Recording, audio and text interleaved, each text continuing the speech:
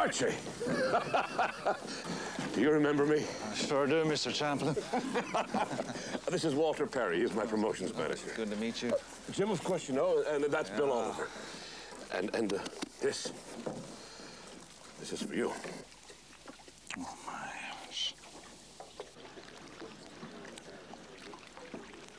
And you must be Anna Harriot. You're in Archie's book. You're the heroine. It's an adventure. It's a phenomenal love story, beautiful love story between a man of early 40s and a girl who's 20, and set in the most romantic and extraordinary circumstances. And it deals with, obviously, the whole question of a sort of Walter Mitty character who, by force of circumstance, takes on another personality and gets caught up with it and can't let it go. And one of the reasons he can't get it go is that the girl is very much in love with him. Not only in love with him, but in love with everything that he stands for, the traditions and the customs and so on, of what we would then call the Red Indian Nation. Bloody marvelous. Feels much better.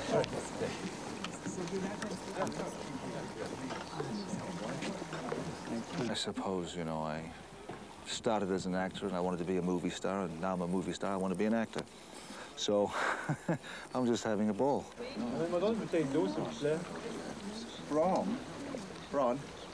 If you combine the performance plus the magic of the personality, and you believe him as a native Indian, you really do.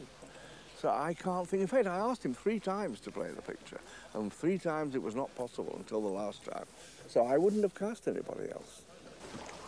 This is really something. I can't believe I'm here. I mean, it's as if I walked into the pages of your book. We sent out 50 advance copies. The reactions are terrific, right off the map. Most of all in England. No one's ever read a book by a real Red Indian before. I mean, it just amazes people. It's like, it's